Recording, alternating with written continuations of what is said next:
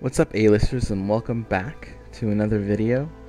We're going to be going over the Monster Hunter World CC Studio, going over the features, updates that I've gone through that you may still have questions on, that I posted in the descriptions, and some other items that are probably not as explicit. So we're going to go ahead and sign in, and as we sign in, we want to make sure that we have the latest config file updated. I'll leave a description down below where you can get the key codes that are mapped to your keyboard. So if we go through here, you can see my config.json file. Here we have, camera move left, right, and these numbers, the 100, which is number 4, 102, and number 6, they're basically part of the numpad that I have on here. So let's say that if you don't have a 10 key in your keyboard, you can basically map it to any key you want, and that's what's nice about the flexibility of the JSON file. So I'm going to post myself over here just so we can check out the first thing on the agenda, and we can see on here that on my CC Studio it's all grayed out. That means I need to scan. So it's typically best to scan when you're in a stage like this, the beginning stages or the ending stages.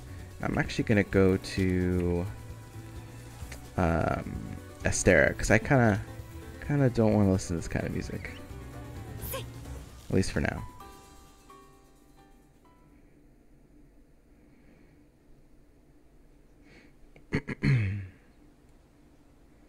And once my stage is fully loaded, I'm gonna begin the scan. The scan doesn't take too long, which is great. Before I had it scan while you're opening it, and now you can just open it up, wait till you're in the stage, and then you can always restart the process, which is great for me. I know it's so great most times, but yeah, anyway. So we're gonna go ahead and scan. Look how beautiful the night sky is. I think it's lovely. Alright, cool. So now that we're here, just going through, we can see here we got dawn, the day, dusk, night, and then this locks the camera in place. So you can see that the timer will stop. This just means that it's set to that certain time, and then we can do real time. Like when I'm doing it here, it'll show, it's 23:30, and the time will update exactly to my system clock here. So we can go here, get do dawn, daylight, dusk, nighttime, and then on here we're gonna see, we can change the minutes, we can change the hours, but on these two, this is basically the lapse time for the daytime, the first one, and this is the lapse time for the nighttime. And if we go in here and we set it to, let's say 10, I'll change both of them to 10. Oops, sorry. You can see here that the cycle of the sun and the moon are going pretty quickly. So it's basically taking 10 seconds for it to be daytime, and then 10 seconds for it to be nighttime. And you can obviously make it go faster if you'd like. So say if I want to do it 5 seconds a piece, I can. If I want to go crazy, I can do it 3 seconds a piece. I'm going to go ahead and set it back to 1800 for the daytime and 1200 for the nighttime. So the next part is the weather. And what's nice about the weather is you can control it before you go to the next stage. Unfortunately, Monster Hunter World isn't dynamic, or doesn't have dynamic weather, so you can't just change the weather in an instance while you're in a stage. It gets preloaded. So we can see here we have the weather here is unknown, and basically it's mostly because Velkhana's here, and Velkhana is an Elder Dragon. Ancient Forest, right now it's clear. Great. So if we go there, it should be sunny. Same thing with the Wildspire Waste. It should be sunny. Black Veil Valhazak, Elder Dragon. So it's unknown. Clear. Great. Clear. Clear. Cool. So let's say that we want to change this one to rain for the Ancient Forest. We go back to our UI, and here it's either a 1 or a 2. There's no 0. So 1 would be clear, and then 2, and if you highlight over it, you can see the tooltip You can't see it on OBS, but if you highlight over it, I explained that 1 is clear weather, and then 2 is either rain for ancient forest, acid rain for, like Coral Highlands, or not the Coral Highlands, sorry, Rotten Vale, sandstorm for Wildspire Waste, turbulence for Coral Highlands, and blizzard for Hoarfrost Reach. So we're going to go ahead and set it to 2 for the ancient forest, and we're going to head there now.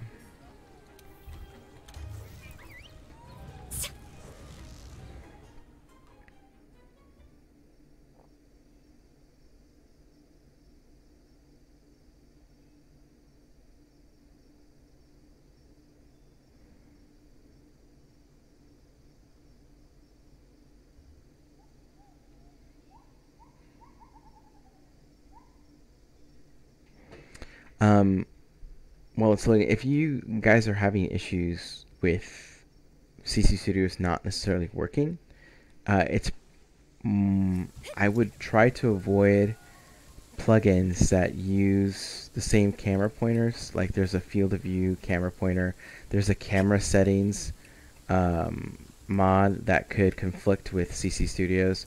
So any other camera mods will definitely conflict with this. I know my plugin doesn't. I just basically look over the same pointers. Alright, so now that we're here, we see that it's raining. It's great. Let's talk about Monster Cam. Monster Cam, there's no indication in the UI, but if I select on it now to change to Monster Cam, mine is set to F11. If I select it now, it shouldn't show anything. Right now that's a flashy screen, sorry for those. And then we can see here that it's pointing to something in the middle of the map. I'm going to go ahead and go back. So now, back here, we need to do a rescan. So there's slots for 3 monsters. So if you hit it once, it'll be Monster 1. Hit it twice, Monster 2. Hit it 3 times, Monster 3. If there is no Monster 2 and 3, you just need to click on it until you go back to the character, or go back to the monster that you wanted. So I'm going to rescan here. So it's process start rescan. Now that I'm here, I'm going to hit F11, and then now I have Nargacuga, which is great. Hit F11 again, and now I have Rathian, and Azure Rathalos, and I have no idea what he's doing. He looks like he's stuck. Yeah, no idea. He's freaking out. And then I have Ebony Odogaron. Cool. So those are my monsters. It's great. So now I know where they're at. Next up, we can go through the camera functions. So basically, I have camera speed, so we can, mess around with the camera just go as fast as you want. Right now, I have it set to 10 as default, but you can make it really slow if you wanted to. So if you want to, pan over your character, I can either do it as 1, which I have right now, and then I can just basically go through. If I want to zoom in, make it look natural. But what I could also do is I can make it, less than 1. So if I want to do like 0.5, give it a more smooth panoramic, shot as zooming in, which is great.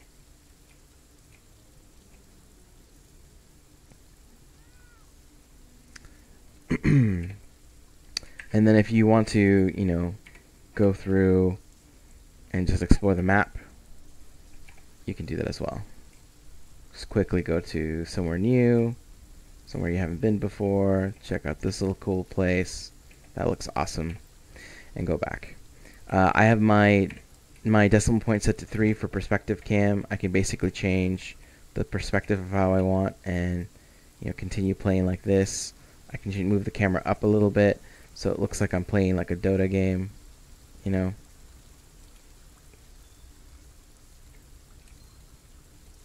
It's cool.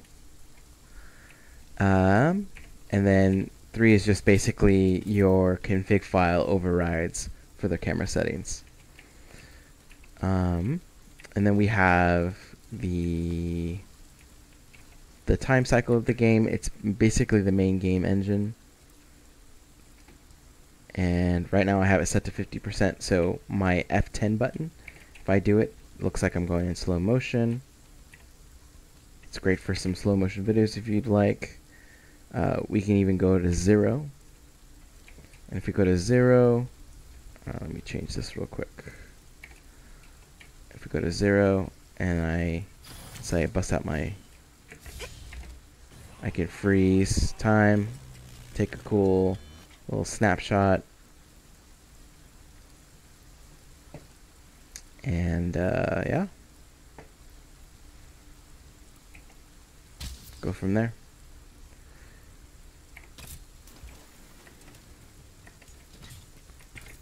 Let's see, I'm going to change my back to 50. Cool.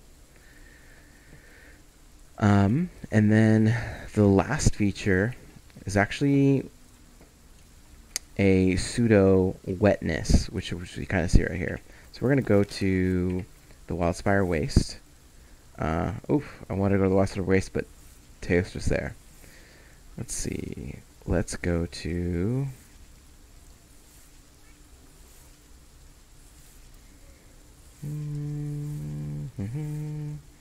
Should we go here? Should we go here? I don't know. Let's go here. It might look good. It might not.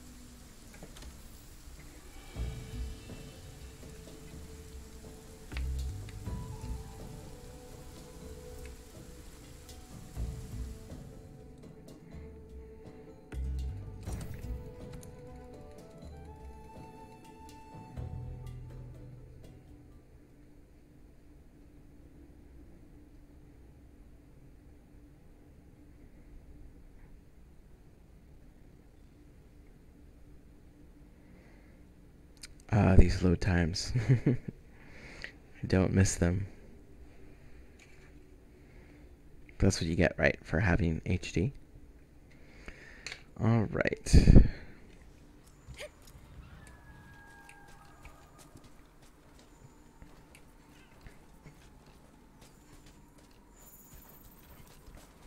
think I'm going to go up top.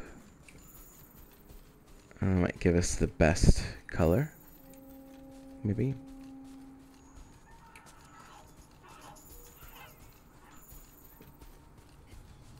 Hopefully you guys don't get sick here.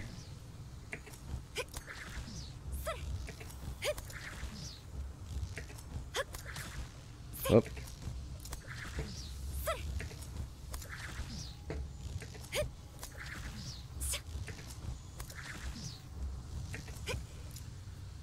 Alright, so now that we're here, we're going to go through and you can see we have blend, which is the wet blend. We have the roughness, which basically gives us like the shiny wetness look. So I'm going to go ahead and turn both of these on. When you turn them off, they'll reset. So right now the roughness is set to 1, and the best way to check to see the wetness, I just set it to 1. And you can see everything's a little darker. And it appears that in here I don't have my... Yeah, it doesn't appear I have my raining drops. Interesting.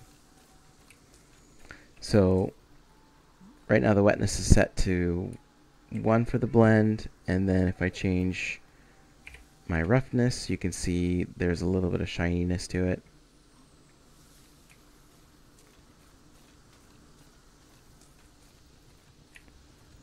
Actually, it might be best if we go to a different spot. This is not good.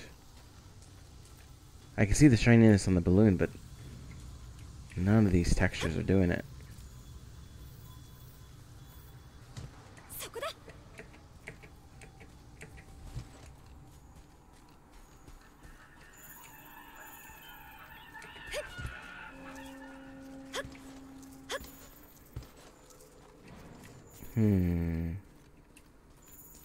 Yeah, none of these textures are doing it. Let's see if we can go to the Wildspire Waste. Yep, it's clear. Let's go there.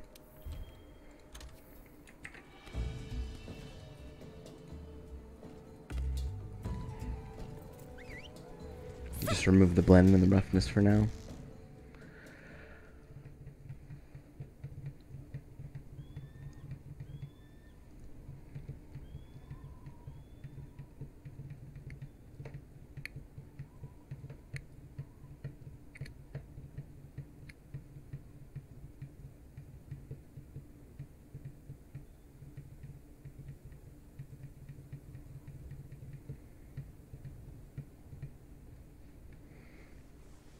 Okay.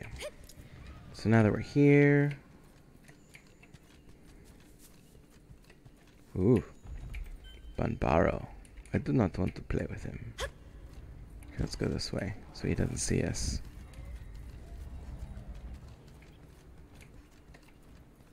This is a good spot. So, we're going to turn back on blend, roughness, change this to 1, and then boom. You can see my little raindrops. I think it's just the Coral Highlands. It just doesn't have the right wetness to it. But you can see everything's a little darker. It's a little wet. But you can look at the rock. And the rock, it doesn't have that nice wetness texture to it. So what we want to do is we want to change the roughness. We're going to change it to 0.5. And if we can see here, it's a little bit better. We can even go lower to like maybe 10. And you can see it's getting a little bit more shiny. You can see the background. It's starting to sparkle. Everything is sparkling. It's crazy. Maybe let's go even further. Let's go to let's go to 0. And you can see that there's a little bit of twinkle everywhere. And if you want to increase the blend, you can. I stopped the roughness at 1 because it doesn't really get any rougher than that. So let's update the blend. We're looking at the color. You can see how the hue has changed. And now everything's turning red and dark. So if you leave it at 2, everything pretty much is black as far as the background goes. So you can play it in a really dark, really shiny setting. And it's like almost you're on Zora Magdaros, which is kind of cool. But yeah, that pretty much concludes CC Studio. We can, explore new features down the road. I'm not sure when I'll be able to release the rail cam. I still have a bit of coding to work on that one. I have it semi-completed, but creating the UI for CC Studios has been kind of the tricky part for you to be able to customize it. But yeah, if you have any questions, leave them in the comments down below, or on the Nexus page, and I'll try to view them. But all right, guys, take care.